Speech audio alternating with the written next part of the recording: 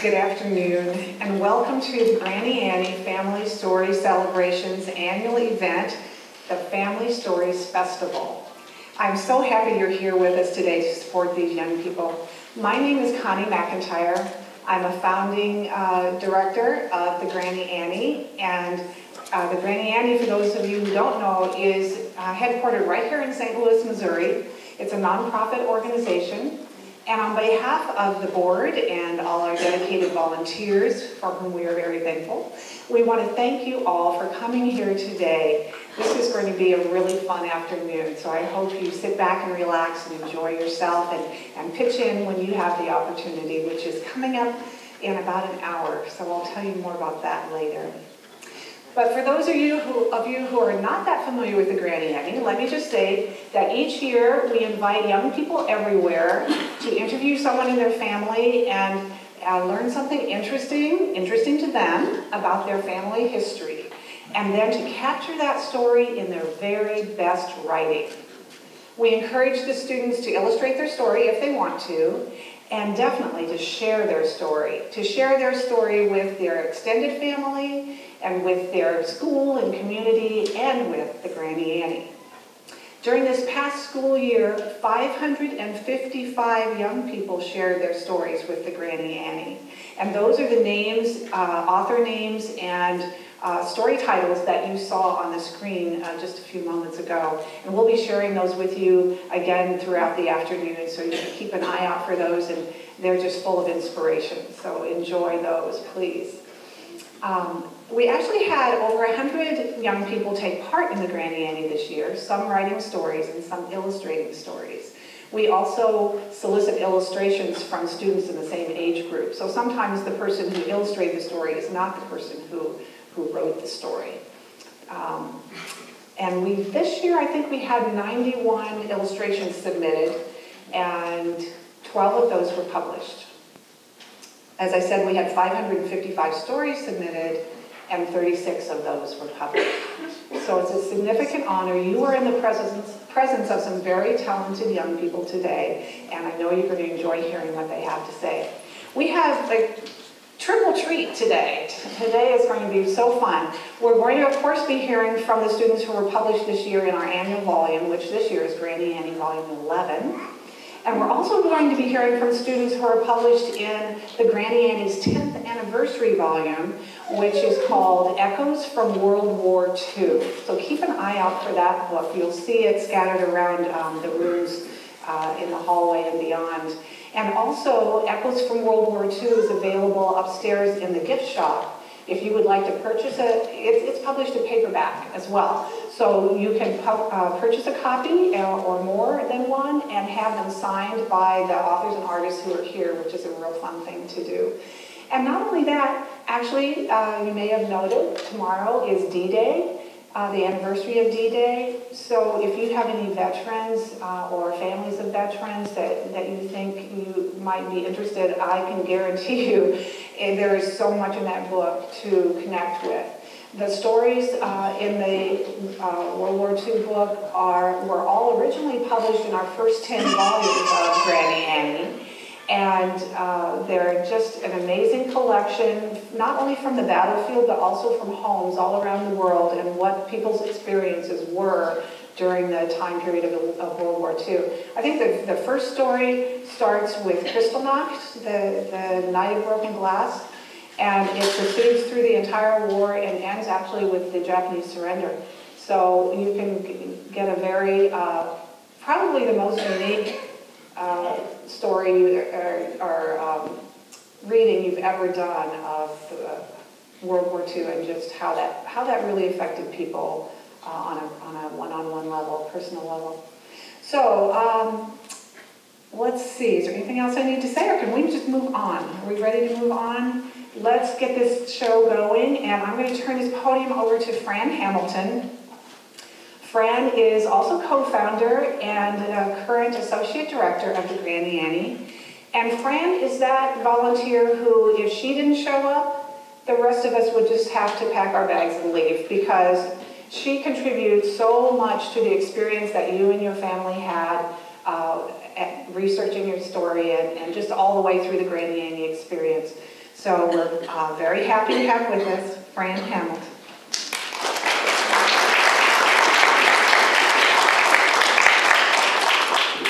Well, if it weren't for Connie McIntyre, you wouldn't be here either, because this was her original brainchild.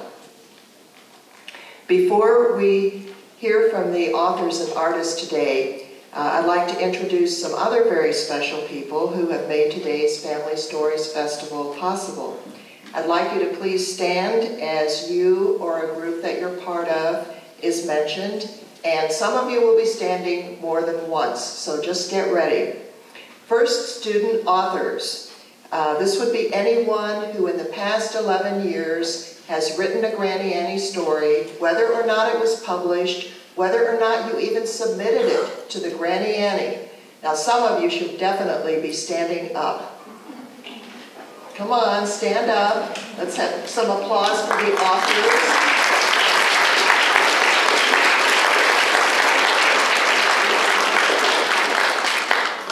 Now, student artists. Anyone who in the past 11 years has drawn an illustration for a Granny Annie story, whether or not it was published and whether or not you even submitted it.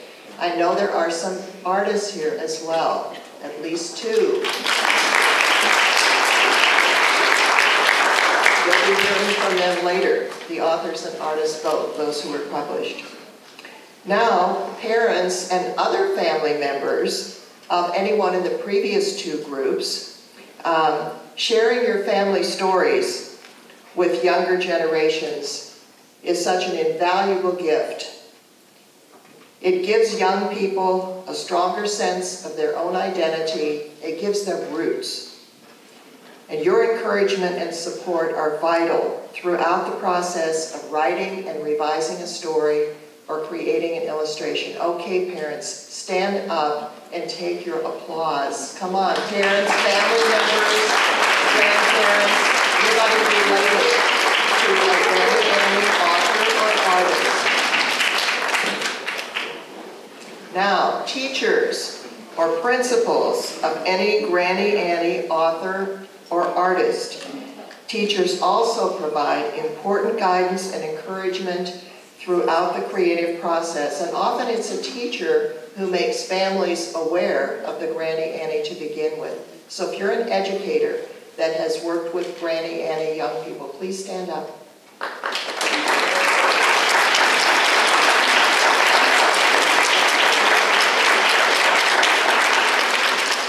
We're so happy to have you here, and later in the Family Stories Circle portion of the day, which Connie will be telling you more about, but there's a special group for educators and for parents who want to find out how to extend the Granny Annie experience. So please be sure to stay for that after this program.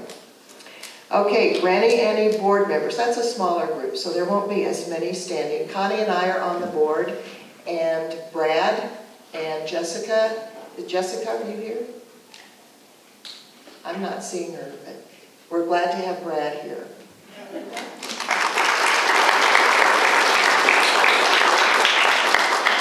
Linda is here. Oh, Linda, yes, where's Linda?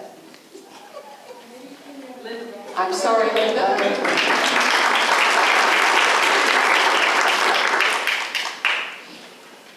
Now, Granny Annie volunteers. This is a big group.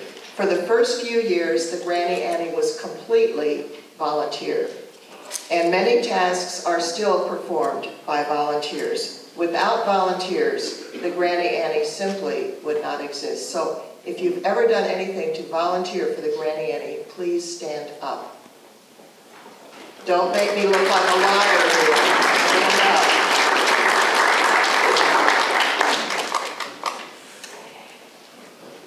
The Granny Annie thanks the Missouri History Museum for making the space available to us, for providing technical assistance, and for helping us to promote this event and make the community aware of it.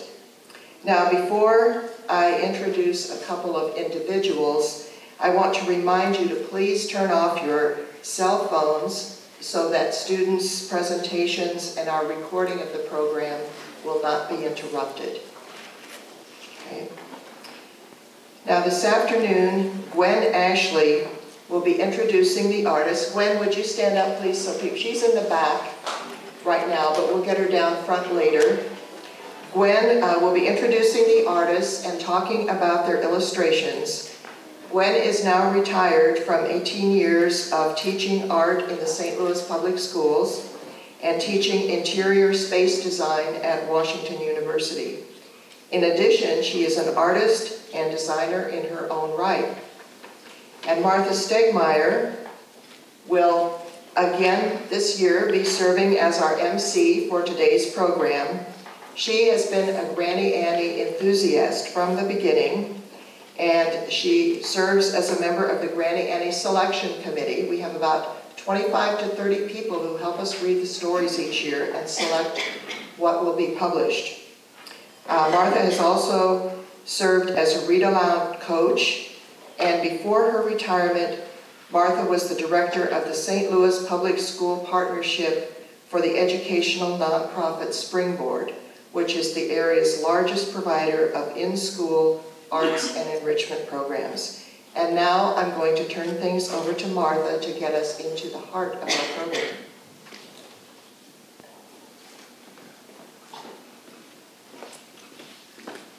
Hello, everybody. Just one little tip. So you all have a program, right? Those yellow programs? So as you're listening to the stories and enjoying the illustrations, you might want to make a little note because you're going to have a chance to talk to the artists and the authors afterwards. They'll be in story circles. It could be, where did you get this story? Is your grandpa here? How did you get this story? Things like that. Tips for next year, because we hope to see many of you back next year.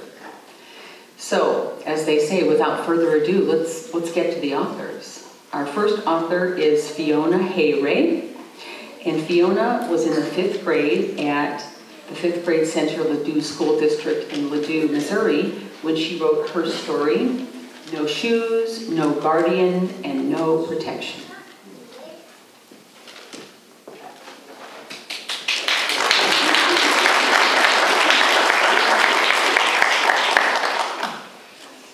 No shoes, no guardian, and no protection.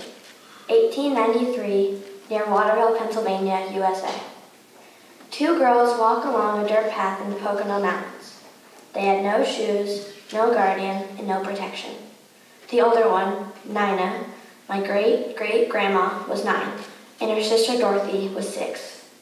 Nina had long brown hair, which she always tied up into a neat ponytail.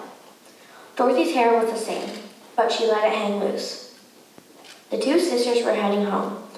Home for them was a tent, after gathering berries for lunch. This was usual for them. They lived on the side of a mountain range in Pennsylvania. They grew all of their own food and pumped all of their own water. It was a clear day. The sun was shining, with a slight breeze in the treetops. The dirt road was as dusty as ever, a perfect day for gathering berries. Do you think this will be enough berries for Mother? Dorothy asked, looking up at her big sister. She knew the answer. Anything they could gather was enough. I think we'll be fine, Nina said in her sweet, calming voice. Mother will be delighted. Dorothy let out a small sigh of relief, though she didn't need it. 5 minutes and they would be home and ready to have these delicious blueberries for lunch. The girls walked along in silence for a while, unaware of what was coming up to give their young hearts a jerk. Nina and Dorothy turned the corner on the mountain range trail, and there they saw, staring at them, was a great, big, black panther, only feet away. His big, green, unblinking eyes were fixed upon them, as if ready to pounce at any moment. Nina felt Dorothy give a small jump, but not enough to alert the panther. Nina thought, stay calm, as if trying to send a message to her little sister. Dorothy appeared to receive it, or it was just common sense. Then Nina remembered something that she had learned a while ago. If you sing to an animal, it won't attack you. So, doing the only thing she could think of, she grabbed her sister's hand and began to sing a hymn. They skirted around the huge panther, knowing at any moment it could pounce. Nina's hands sweated with every step she took. When they finally got around the panther, after what felt like forever, they let out their breath. They looked at each other, then took off at a run. They would have an exciting story to tell their waiting mother when they got home.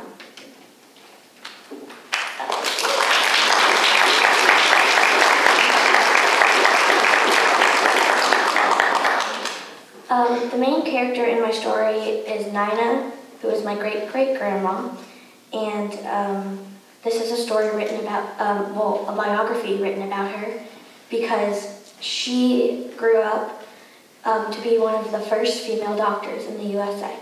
So that's one of the reasons why I chose to write about her. And this is her book. It's called Dr. Nina and the Panther. Wow.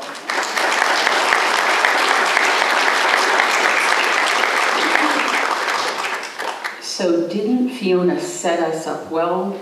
You know, perfect day for strawberry picking. Just things as usual when all of a sudden she gave our hearts a jerk, didn't she? With the panther and the singing and the skirting. You were a master of suspense, Fiona. Great job. So our next author is Kristen Nineheis, and Kristen was in the 7th grade at Westminster Christian Academy in Town and Country, Missouri, when she wrote her story, Henrik.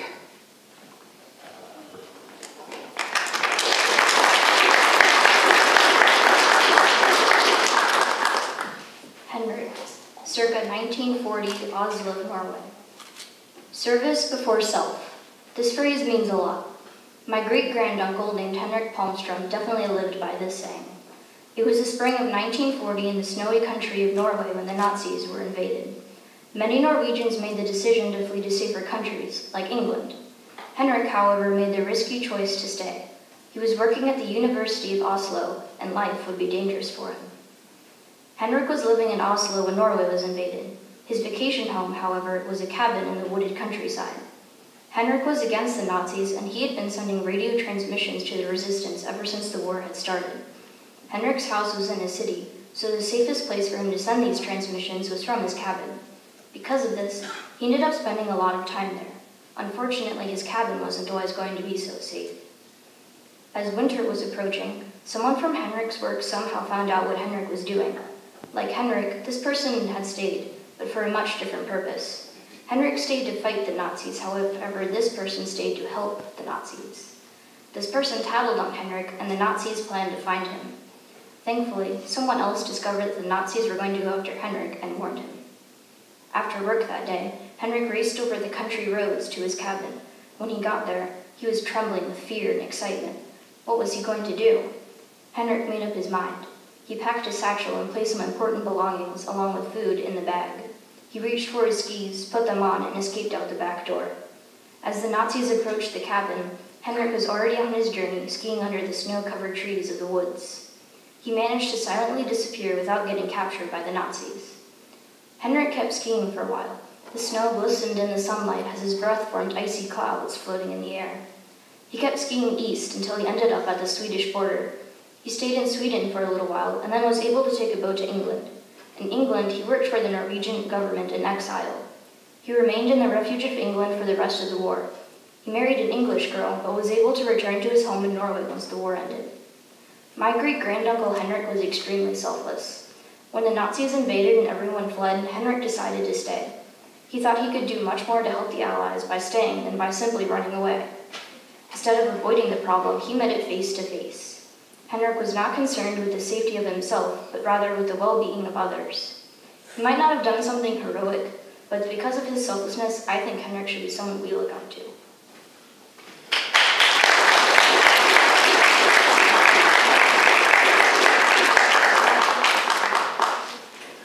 Thank you, Kristen, for telling us this story of your courageous relative. May we face our problems face to face as he did. And how neat that you have honored his memory by sharing this story with us.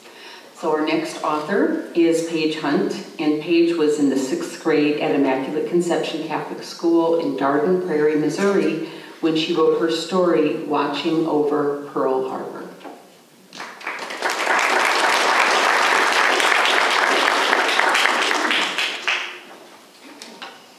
Watching over Pearl Harbor, December 7th, 1941, Pearl Harbor, Hawaii. My great-grandpa could have died if he had not gone to church. While in the United States Navy, great-grandpa Frank and his brother were deployed to beautiful Pearl Harbor, Hawaii. They slept on the USS Schley, a World War I destroyer ship. Little did they know that a few hours later, an attack from Japan would almost cost them their lives. Frank woke up on Sunday, December 7, 1941, wanting to go to church. He walked next door to his brother's cabin and told them to get up because they were going to Mass. Bob, his brother, just continued to sleep because he had stayed up late the night before. Frank again tried to rouse his sleeping brother, but to no avail. Frank then ripped off the sheets, threw open the curtains, and finally Bob awoke. Bob did not want to go to church, but gave up arguing and followed Frank out the door. Frank led the way as they leisurely strolled up to church on a cloudless, sunny day. The church building stood on a hill, and from there you could see the expanse of Pearl Harbor. As the Mass ceremony began, sirens started blaring. They were under attack. Frank and Bob rushed outside where a sickening sight met their eyes. What they saw would change the course of history.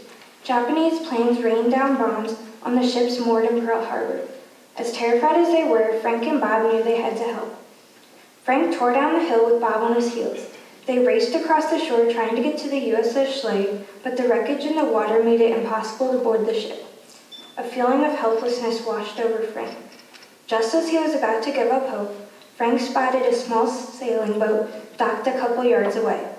Frank and Bob clambered in and discovered the boat was full of firefighting equipment. They pushed off into the harbor. While Bob drenched blazing fires on shore, Frank pulled drowning people out of the water. Frank and Bob saved dozens of lives that day. If they had not gone to church that day, Bob and Frank could have died in the bombing. Frank believed God called him to church so he wouldn't die and so he could save other people. My great-grandpa Frank said that if you put your faith in God, he will keep you safe, and that's exactly what God did.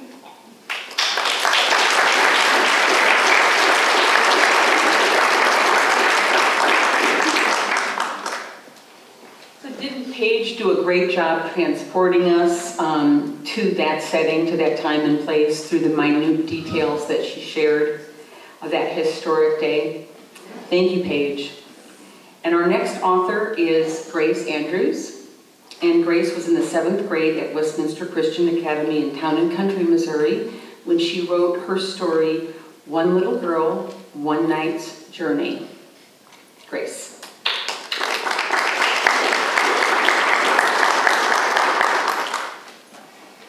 One Little Girl, One Night's Journey, 1942, Surrey, Virginia.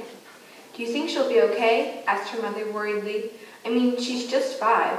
My sissy, oh, she'll have a great time with great-grandmother, expressed her father confidently. The little girl, who was 5 years old, was a very curious country girl who would finally spend the night at her grandmother's.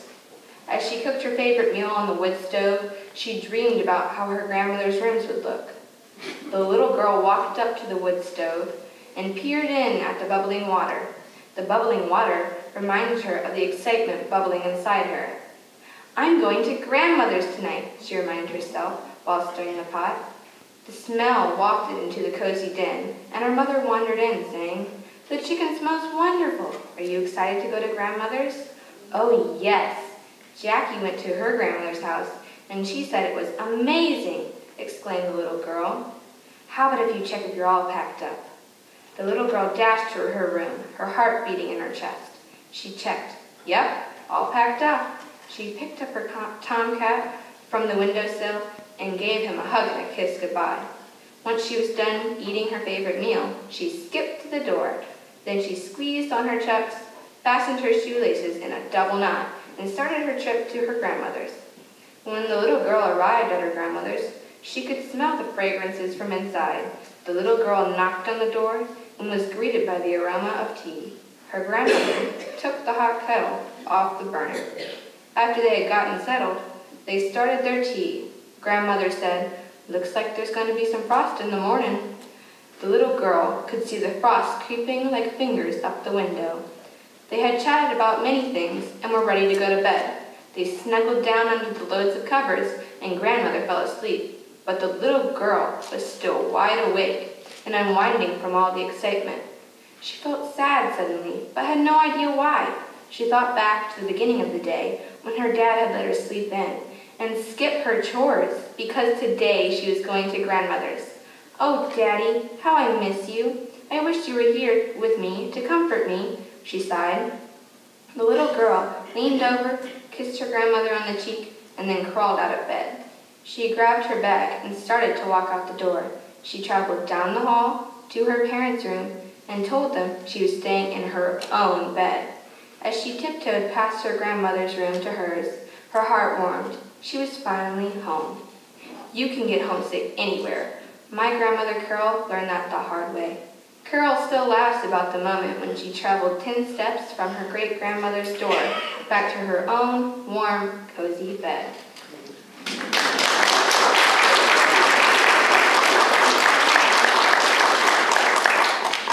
How about that for a surprise ending?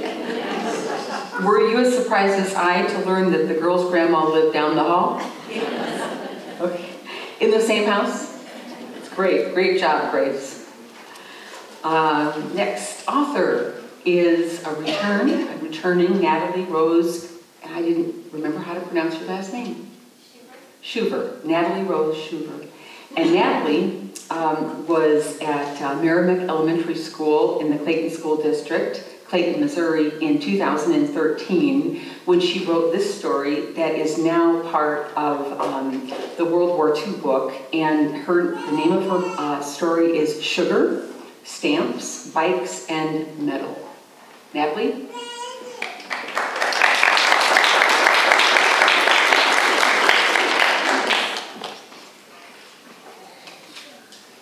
Sugar, Stamps, Bikes, and Metal. 1942, St. Louis, Missouri, USA. I was 8 and it was the time of World War II. This is the story of 1 week of my life when my country, the United States, was fighting. My name is Al Seawalk. If I had written a diary, this is how it might have read. July 1st, 1942. Today my friends and I collected metal. We knocked on doors at the houses in our neighborhood and asked for anything metal. Chicken wire, tin cans, or aluminum foil from gum wrappers, which we saved in balls till they were large enough to be collected. Then a truck drove by. We put all the metal in the truck. The truck driver takes the metal to a collection site from where it is used to build tanks, ships, planes, and bombs for the war that's going on. My friends and I plan to do this every day till the war stops. July 2nd, 1942. What's really a problem is that most of the metal for our country is being used for weapons, not for cars. So my parents can't buy a car, even though they want to. Also, we are only allowed to buy a certain amount of food because the government is sending most food to the soldiers. We have to use food stamps to buy meat, tea, cheese, and sugar. Once our food stamps are gone, we can't buy that kind of food anymore. I am craving a big, meaty, delicious steak. Ugh. July 3rd, 1942. Today my mom sent me to the store with this sugar stamp to buy sugar. I couldn't wait to taste my mom's brownies. I was on the way skipping when the stamp fell down a concrete sidewalk. I didn't notice that I had dropped the stamp, so I kept on skipping to the store to get sugar. I went down the aisle, pulled the sugar down, and happily walked to the checkout lane. The clerk said, "Where's your stamp?" I reached into my pocket and it wasn't there. "I'm sure I had it," I cried. But the clerk said no, so I sadly put back the sugar and walked home. With my head down, I told my mom my story, and I guess that's the end of brownies. July 4th, 1942. Today is the day I'm old enough to ride a bicycle. It's my birthday. But all the metal is being used for weapons, so I thought I wouldn't get one. But then Grandpa Dave found somebody to make a bicycle for me out of used bicycle parts. Grandpa Dave is a little worried that it won't hold up, but I'm not. I love my new orange bicycle, and I'm so excited to get outside and show my friends. That's a week in the ordinary life during World War II. Now I'm a grandfather myself, and I just bought my granddaughter a new bike, and I told her these stories, which she has written here.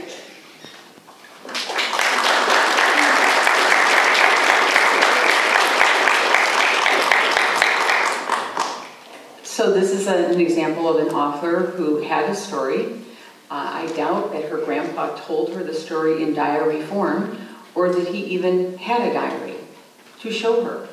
That's her decision. Isn't that a cool way to share that information step by step in 1 week of a person's life. Really made it come alive, Natalie, thanks. Our next author is Zachary Fink, and I'm just going to clue you in on Zachary. Zachary writes like a playwright or a script writer to me, zooming in on 5 minutes in one family's life during World War II. I know you're going to enjoy his story, which he wrote when he was in the 6th grade at Immaculate Conception Catholic School in Dardenne Prairie, Missouri. The Troubling Telegram. And we are troubled that there is no slide for this. Everyone imagine the troubling telegram, okay? And it'll appear. Zachary. See how powerful you are?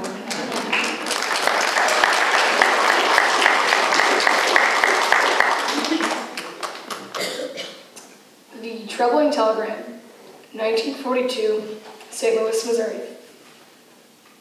In the year 1942, during World War II, my 13-year-old grandmother was sitting and enjoying breakfast with her family in their formal dining room on Ford Place in St. Louis, Missouri. My great-grandma was a dignified, elegant woman, and great-grandpa was a likable businessman who always had a twinkle in his eye. Grandma dreamed of pancakes with mouth-watering syrup and eggs that were fluffy and light. As she snapped back to reality, her food was served, and she began to eat. With stuffed cheeks, she looked out the window and saw a young man ride up on a bike. "Who is that, Mom?" asked my grandma, as she and her sister both devoured their food ravenously. Great-grandma took one look, and the color drained away from her face. "I think it's a telegram," Great-grandma managed to stutter out. Great-grandpa looked like he was walking towards his death as he said, "Wait here, Amelia." He slowly walked forward, opened the door, and stepped outside. As the young man approached, Great-grandma burst into tears and turned away, so no one could see her horrified face.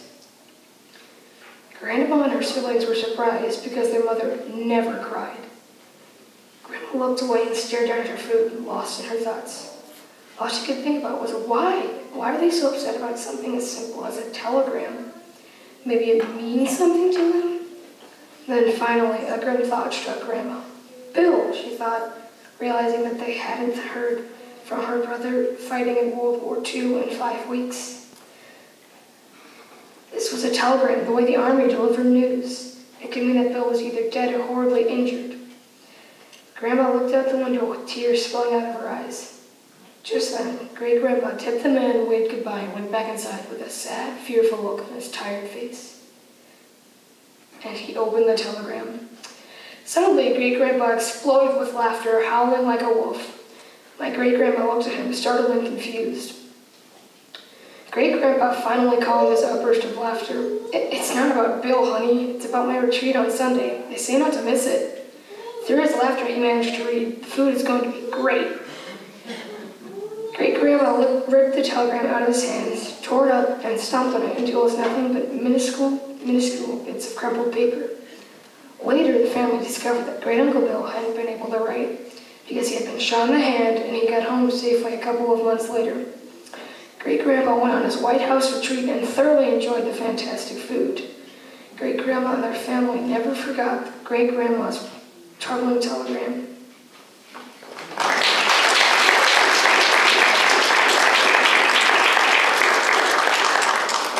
Wasn't that amazing? The way he slowed things down and gave you insight into what people were thinking. Thank you, Zachary. Our next author is Molly Kuzma, who is also here with one other person I found out from the O'Neill School in Southern Pines, North Carolina. And Molly wrote her story in 2015 called Clearing the Way. Molly.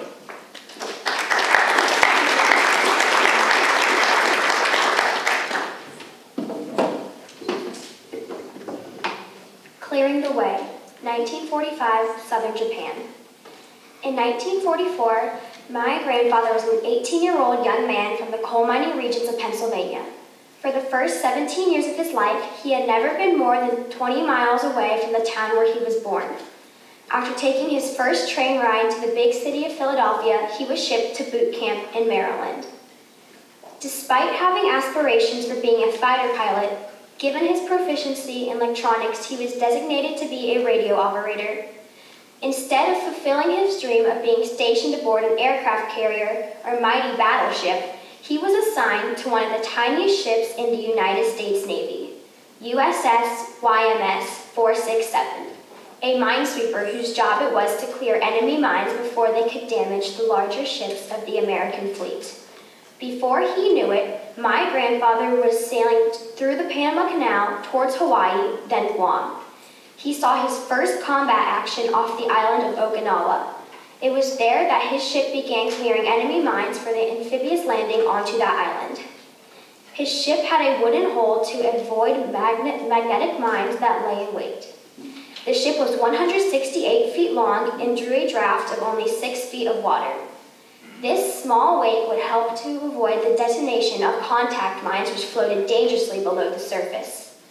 The sailors also learned how to counteract a third type of mine known as an acoustic mine by transmitting special sonic waves. After overcoming his initial disappointment of being stationed aboard a minesweeper, my grandfather came to appreciate the small but important role he played in the Allied war effort. After victory at Okinawa, my grandfather's ship moved to its next assignment, Operation Olympic, the planned American invasion of the southern Japanese island of Kyushu. While his ship was performing its duties there, my grandfather, serving as the ship's radio operator, received a coded message that said to break off all operations and return to Okinawa. Little did he know that Japan had just surrendered and that the world had entered the atomic age. A few weeks later, a Japanese harbor pilot was aboard my grandfather's ship, pointing out where the mines were hidden in Curry Harbor. My grandfather told me that it was sure easier finding enemy mines when you knew where they were. An advantage of being aboard a minesweeper was that it was one of the first ships to enter the enemy's harbor, so you'd be one of the first to step onto foreign soil. In September 1945, my grandfather was asked to escort a senior officer to a town about 15 miles away called Hiroshima. My grandfather does not like to talk about what he saw that day, but he tells me that what he saw that day, he can never forget, no matter how hard he has tried for the past 70 years. My grandfather is my hero, whom I love very much.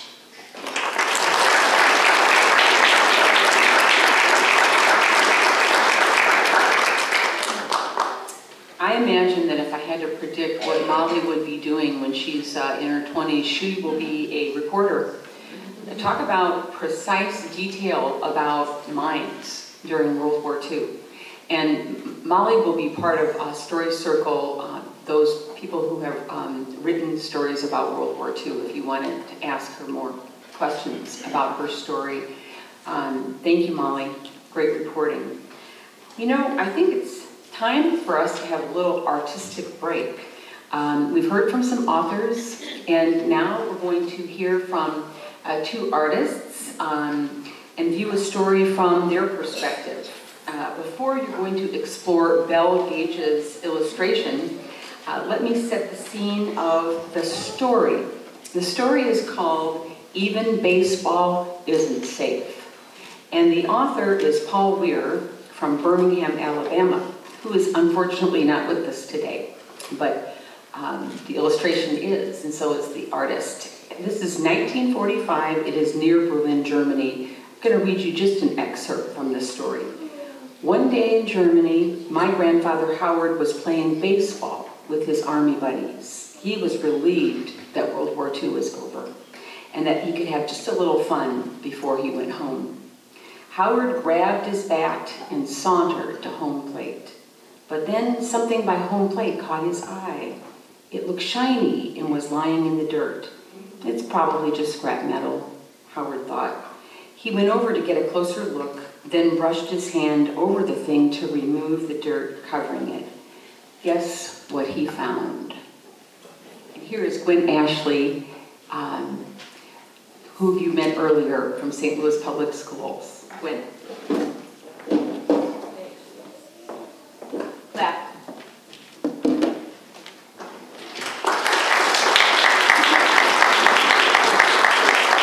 Thank you, Martha. I have the pleasure pleasure of introducing Belle Sarah Gage and reviewing her illustration of Even Baseball Isn't Safe.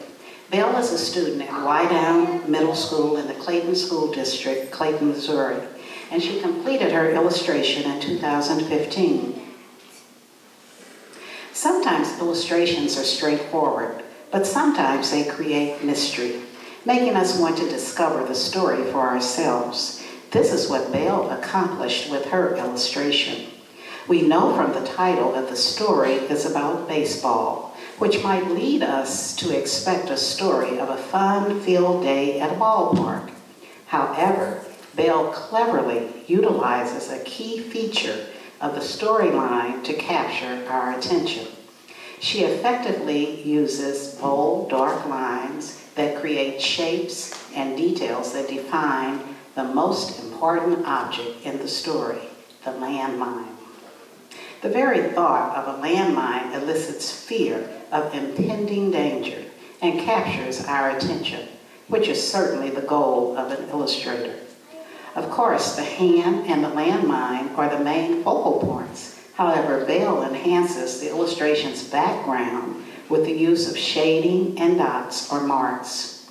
Belle is not, at this time, she's going to come and give us insight into her creative process for developing this illustration. Please help me welcome Belle Sage Gage.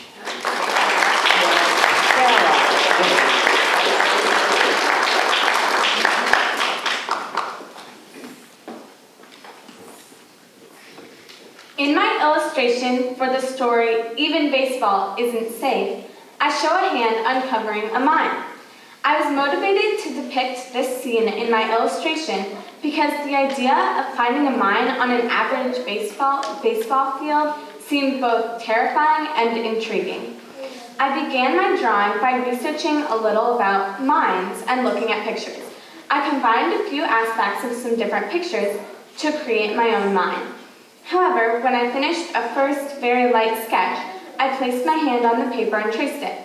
Then I erased away the lines from the mine under the tracing. Finally, I darkened the lines and added details to the hand. Then my last step was adding a background, which was created through dotting and smudging the dots.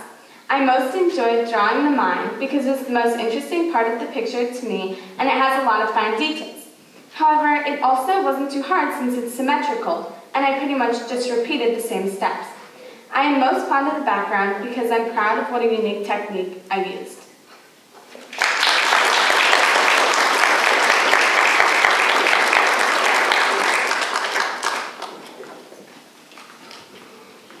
And now our next author is going to be Jaithra Malapedi. Jaithra was in the 6th grade at Crestview Middle School in the Rockwood School District, Ellisville, Missouri, when he wrote his story, The Pathway. Jaithra.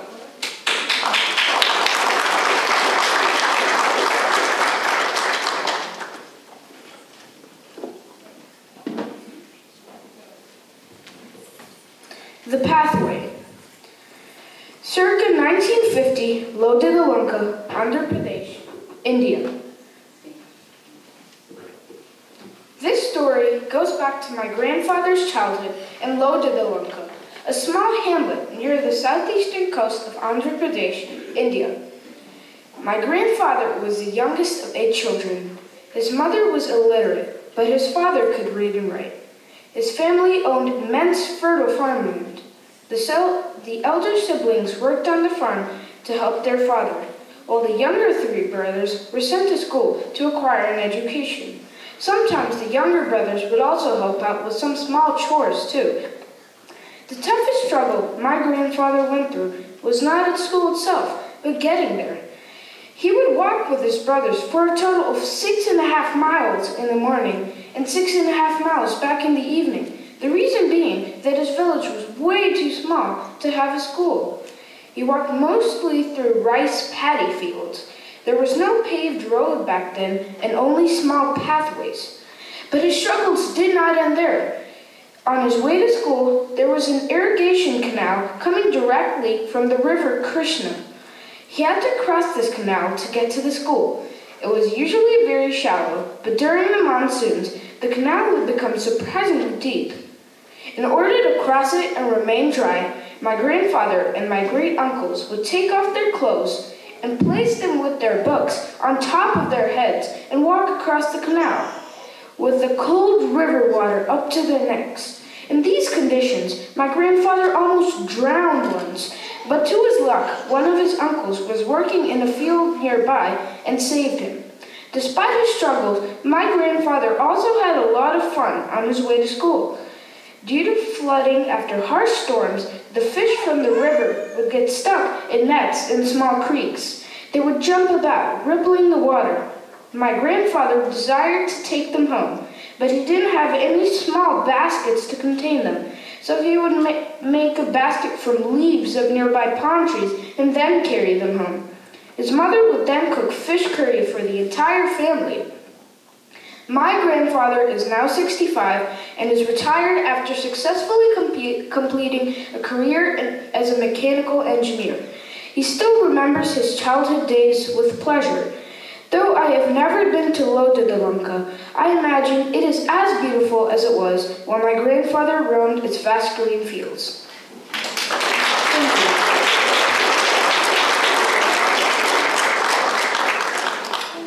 Weren't those details just vivid?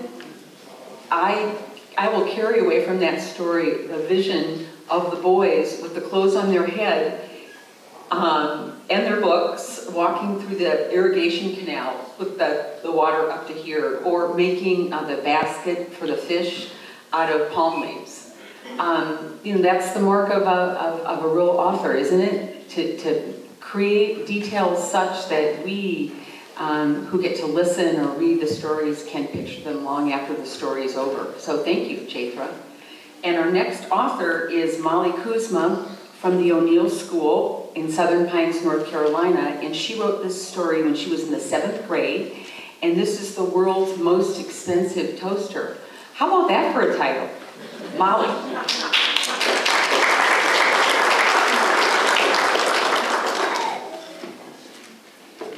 The world's most expensive toaster, 1958, Pennsylvania. Just last month, I was driving with my grandparents during a brief trip to Pennsylvania. Despite the cost of gasoline having recently dropped, it seemed that my grandfather grumbled every time we passed a certain Exxon gas station near their home in Pennsylvania. When I observed this behavior on repeated occasions, I asked him why he acted this way. He replied, "Why don't you ask your grandmother about the world's costliest toaster?" I was confused. My grandmother met my grandfather in 1950. She was a 21-year-old girl from northern Pennsylvania. My grandfather was a 23-year-old United States Navy veteran who had served 3 years in the Pacific during World War II. Using his GI Bill, he completed his college degree in textile engineering.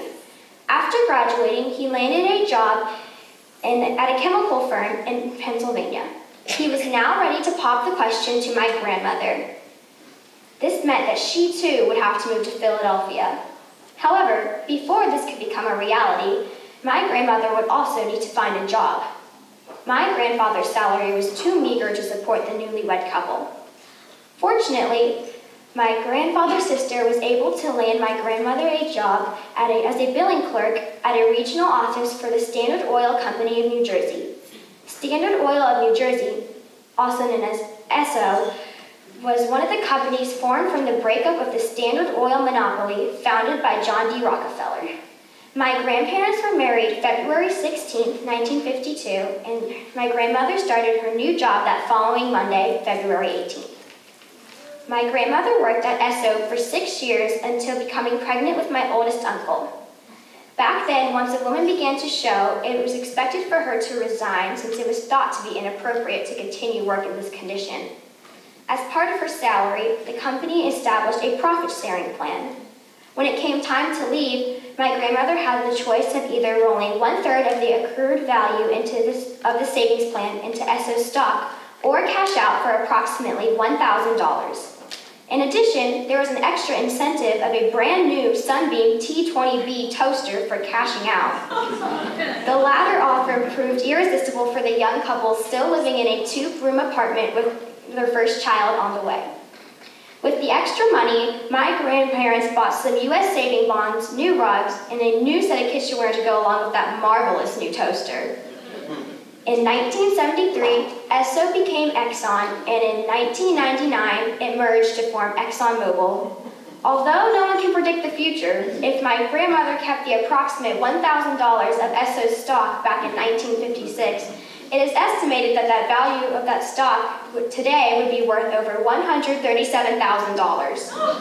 On the other hand, she did keep the toaster for 15 years. So if you're ever looking for sound financial advice, don't ask my grandparents.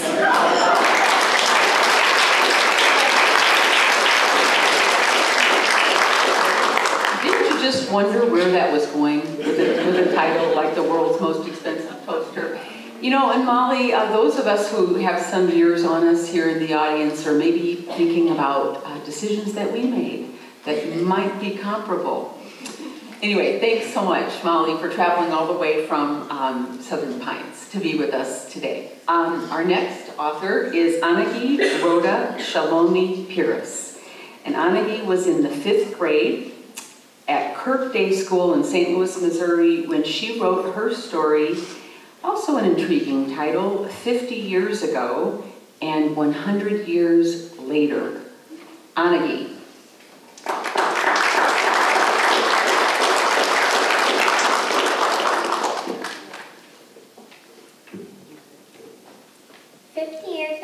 And 100 years later, 1967, Kandy, Central Province, Sri Lanka.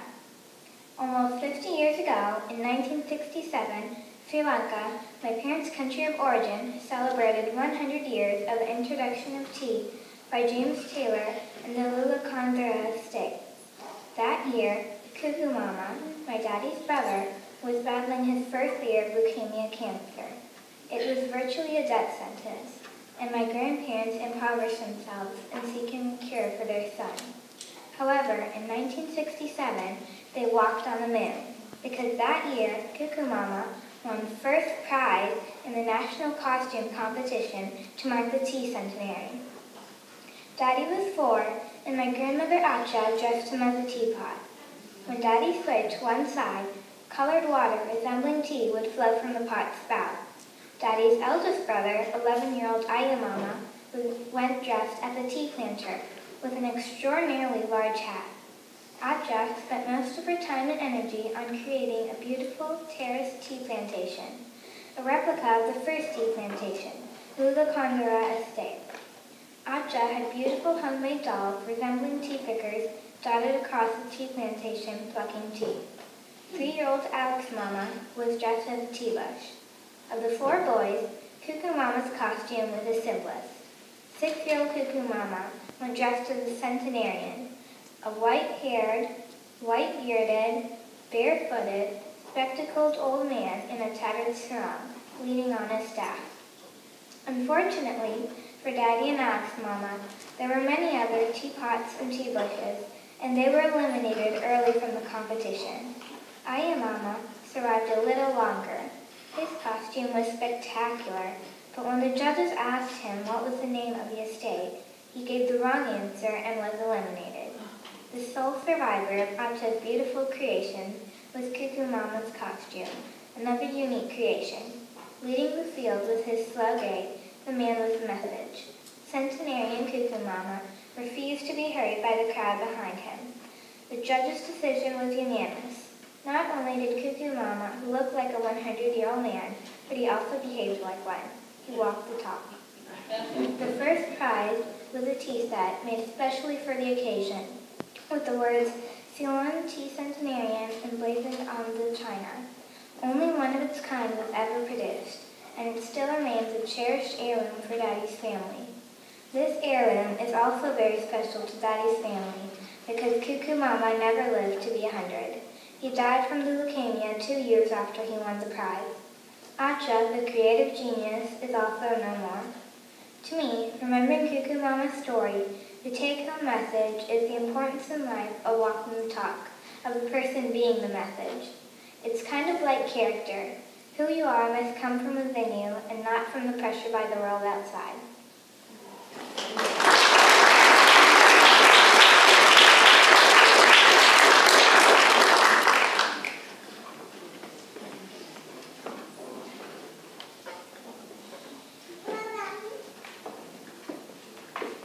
just an utterly unique story.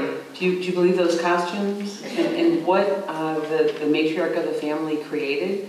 And how about the details? A white-haired, white-bearded, barefooted, spectacled old man in a tattered sarong leaning on his staff. That was Cuckoo Mama, who was 6 years old. Is that right? 6 or 8? Was it, Anagi? 6? Yeah, 6. Anagi's father was the teapot. And unfortunately, he is not able to be with us today, but he is working. So we are thinking of you wherever you are. Thank you, Anagi.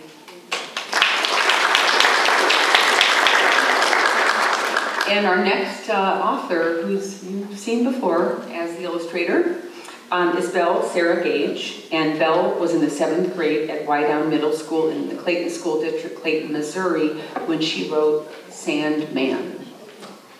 Come on down.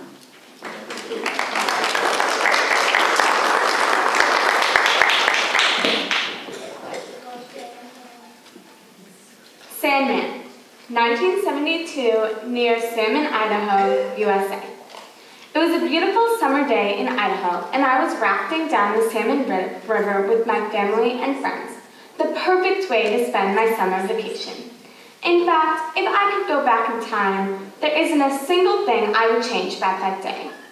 Well, actually, come to think of it, I would cut out the part where I almost died.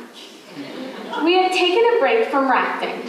The adults were making sandwiches for lunch, and us kids were splashing around in the water until that got boring. We needed a challenge. My brother suggested we dig a huge tunnel into the side of the riverbank. The other kids approved, and we all began digging. The sand wedged under our fingernails and scraped our arms, but we didn't mind. The prospect of digging a gigantic hole was enough to overcome pain. As time passed, the tunnel grew until it went so deep into the bank that we had to crawl in to dig deeper.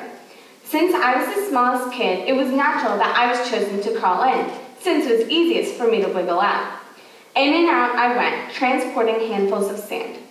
The further I dug, the darker it got, until I was blindly thrashing about. For kids looking for a challenge, the obvious solution to this problem is not to stop digging, but instead to dig another hole down from the surface to let in sunlight. So we took a break from digging our original hole and started digging the window. Once the window reached the tunnel, I went back to wiggling in and out. Unfortunately, the window made the tunnel unstable, and crash, it collapsed. I desperately tried to push up, but to no avail. The sand on top of me was so heavy there was no way I could get out. I was buried alive. The sand burned my eyes and clogged my nose and ears. There was a tiny air pocket since my hands were below me in a plank position, but every time I inhaled, my lungs got a fresh coat of sand, tickling my throat and making the next breath more difficult. I thought if I could lower myself a tiny bit, I could get enough momentum to push out. But when I did, the sand crushed me even more. There was no room. I was running out of air. I'm going to suffocate. I'm going to die. After what seemed like hours, my friends dug me up. I used my last ounce of strength to climb out of the hole, and I was rather disappointed with my welcome. The clueless adults were still making sandwiches. As for my friends, they didn't even seem relieved to see me. In fact, they were laughing at me, chanting, "Sandman, Sandman!" Angry, I plugged my sand-clogged ears. To this day, my brother still calls me the Sandman. This is my dad's story, which nearly cost him his life. And mine. Thank you.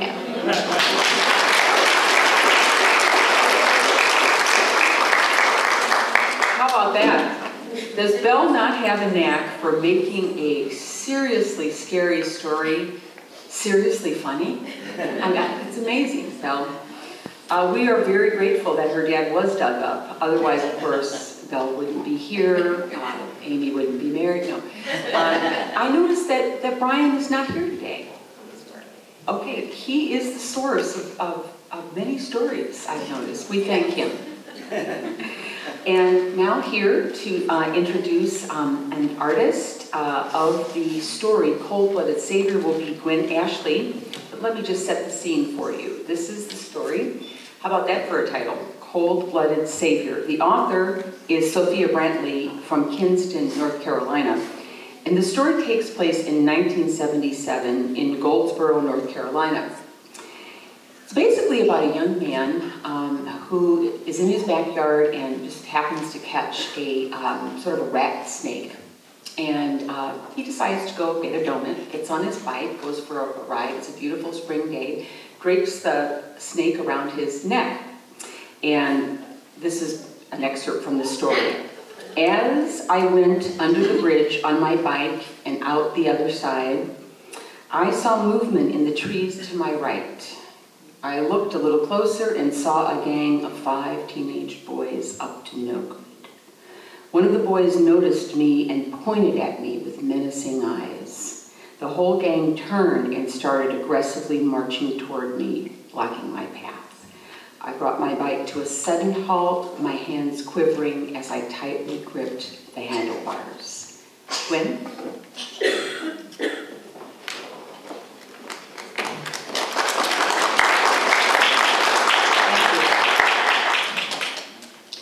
I am pleased to introduce Rachel Benitez Borrego and to review her illustration of Cold-Blooded Savior. Rachel is a 4th grade student at Perrymount Elementary School in the Parkway School District in Baldwin, Missouri.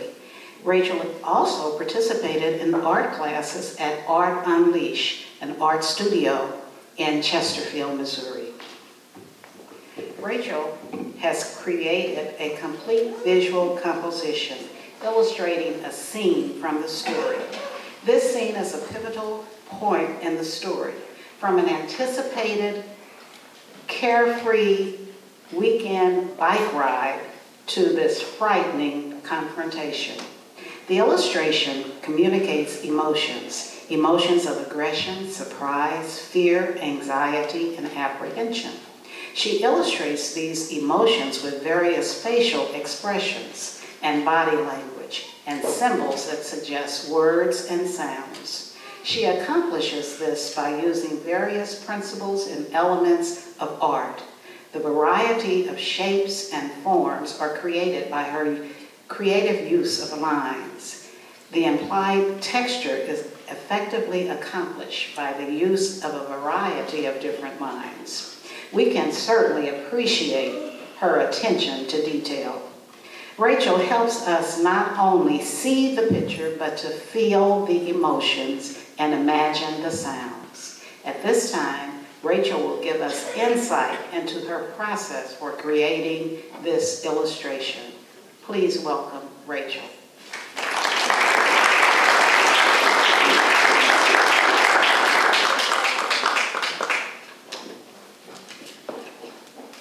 Well, to start with, I really like art and it's my favorite subject. Also, I've been taking art classes since I was 4, and my first art teacher was named Miss K. The reason that I chose to draw Cold-Blooded Savior was because it had an interesting title and an even more interesting story. Besides, I've always liked heroes, and the snake was a hero, even though it was a very unlikely hero.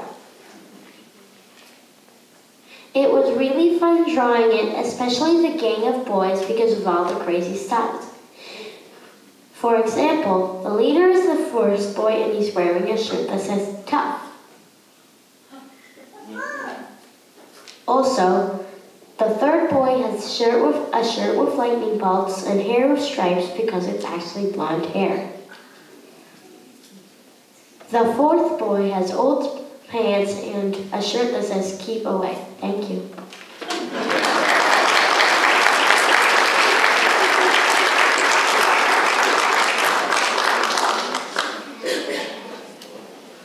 So just so you know how the story ends, once the gang members see the snake around the boy's neck, they think it's a boa constrictor, and they take off. They scatter in all directions, even though it was just sort of a pet rat snake that he had found in the backyard. So our hero is vanquished. Okay, thank you, Rachel and Gwen Ashley. our next author is Timothy Lai. And Timothy was in the 6th grade at Twin Oaks Christian School in Baldwin, Missouri, when he wrote the story A Failed Attempt to Escape Vietnam.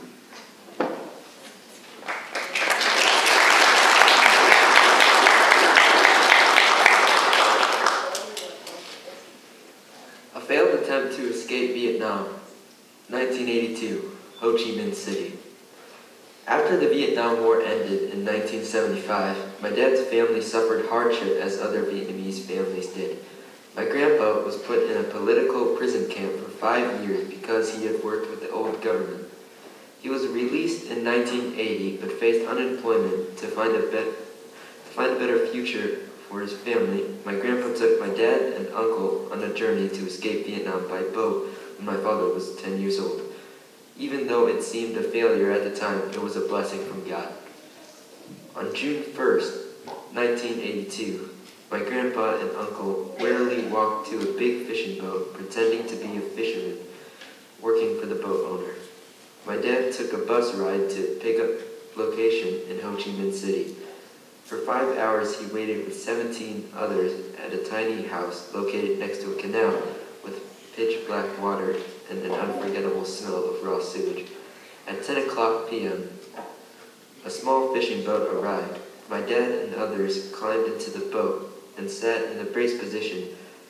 They were covered in fishing nets, bananas, and tarps to avoid detection by the police. They rode 2 hours in heat and humidity, always fearing authorities who might find them. Then my dad reunited with my grandpa and uncle on a bigger fishing boat. The mother boat was limited to 80 people, but became overloaded with 100 people trying to escape Vietnam. 2 hours into the journey, the boat's engine stopped working. Water had leaked into the engine room, causing the engine to shut down. My grandpa helped other men to fix the engine while they attempted to continue moving. After 2 hours, the boat was finally fixed, and the journey continued. Around 5 o'clock a.m., the boat encountered the Coast Guard patrol. The captain tried to avoid it, but surrendered after a 30-minute chase, when the Coast Guard started shooting and throwing grenades at the boat.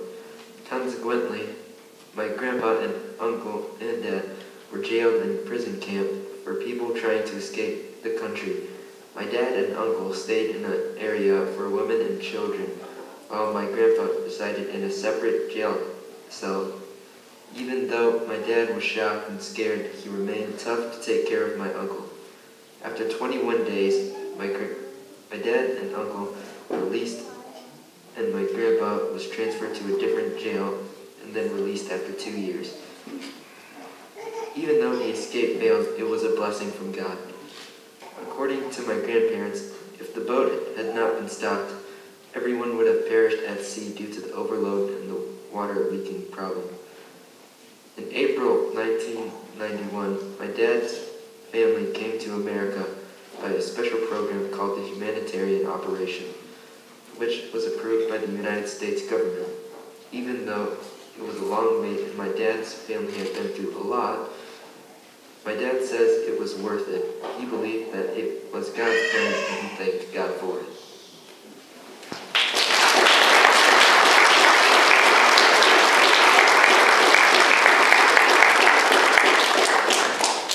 What a moving story, Timothy. And your dad is here, is that right? Would you like to stand? We would like to recognize you.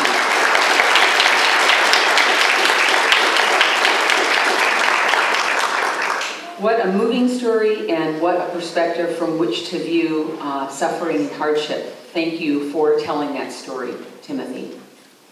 Our last author is Bray Woodard, and Bray is here from Southern Pines, North Carolina, as well as Molly was, from the O'Neill School, where she was in the 8th grade this past year, and when she wrote the story, Eyes Straight Ahead. Bray?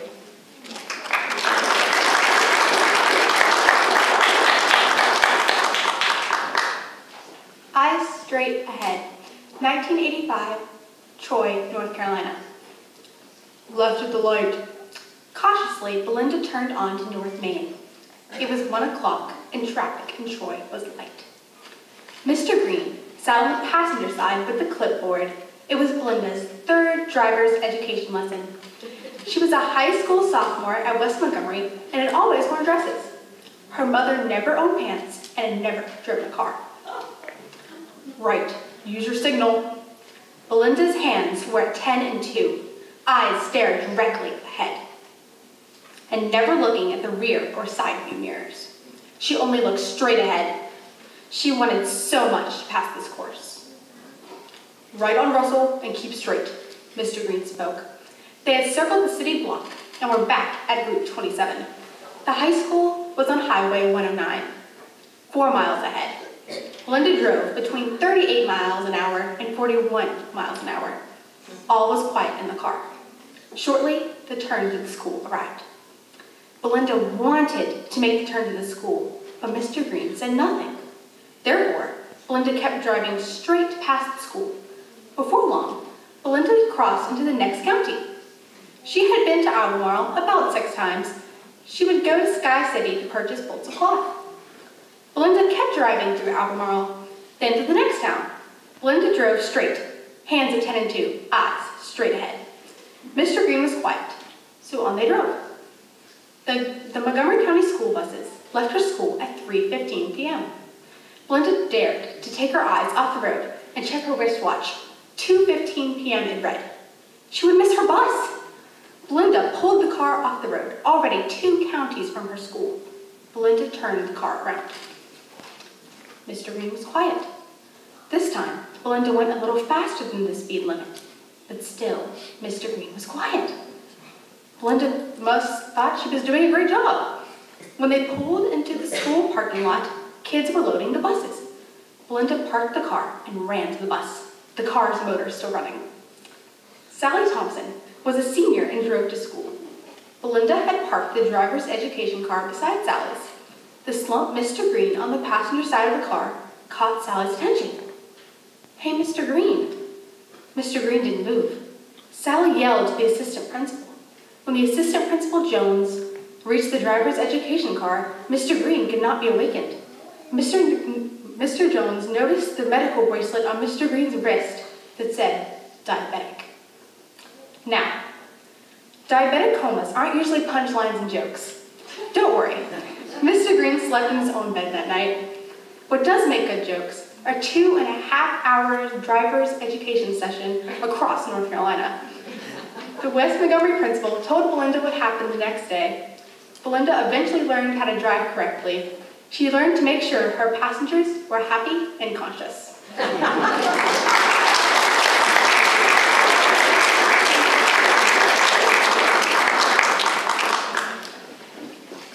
Well, what an amazing group of authors and stories, from expensive toasters to driver's ed teachers in a diabetic coma to a girl spending her night at her grandma's like 5 steps down the hallway. I mean, do you even believe these stories? We have to clap for everyone. Just amazing.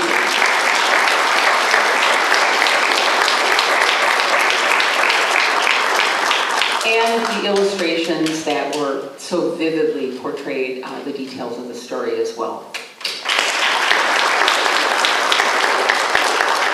It has come to my attention that Zachary Fink's grandmother, who was a little girl when the telegram came to their house in the World War II time, is here. Is that right?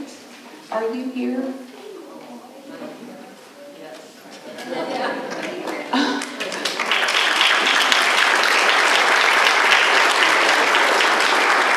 And is there anyone else whose story was written about, who were part of, because we'd like to recognize you? Okay. Well, then I'm going to turn the microphone back to Connie.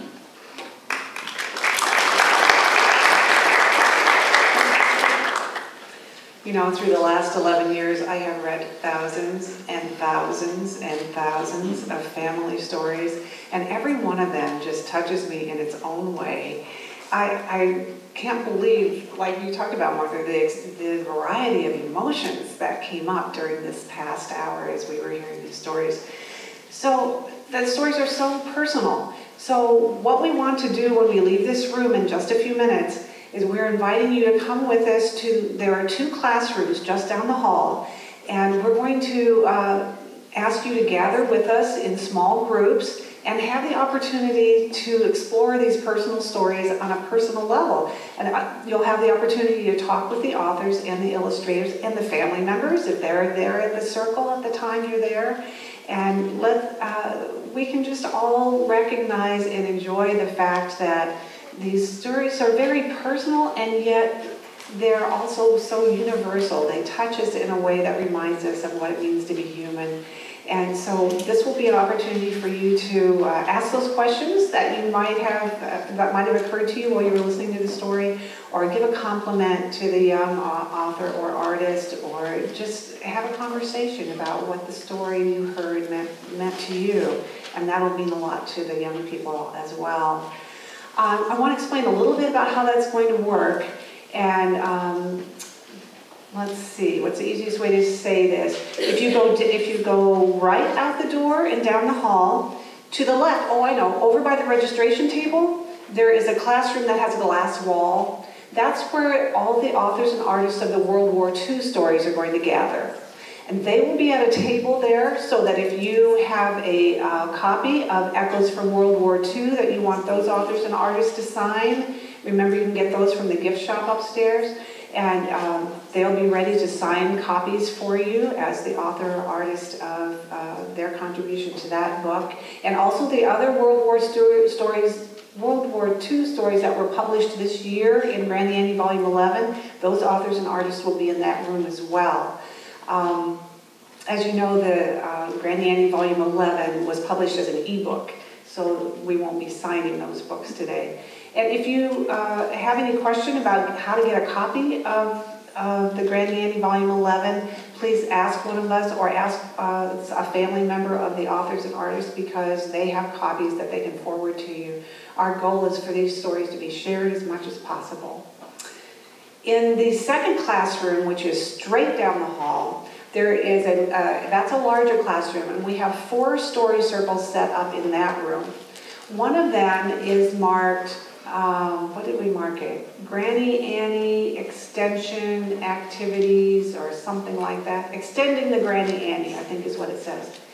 And that circle is where we're inviting parents and teachers to gather together and share ideas of how to extend the Granny Annie experience in other ways in the classroom, beyond the writing, interviewing, writing, revising, illustrating aspect. So many teachers through the year have done so much more with the project. They've made quilts, they've made classroom books, they've read their stories over the intercom. Lots of ideas of how to share those stories in more ways. So that's one circle you might want to visit. The other 3 circles in the larger classroom are marked with the year dates of the stories. So if there was a story you particularly wanted to follow up on, just look at what year that story took place, and then you can go to that story circle. Does that make sense? Does anyone have any questions about that? Okay, we're going to let the authors and artists exit first, and you can go right now, authors and artists, because we want to get your picture taken as a large group. And I want to say to the family members, if you have not had a family picture taken yet, you're welcome to do that today. Just go to the family, to the quilt, the area with the quilt and the rocking chair, and we'd love to take a picture of your family today. All the photos that we take here today will be posted on the Facebook page, Grannie Annie's Facebook page.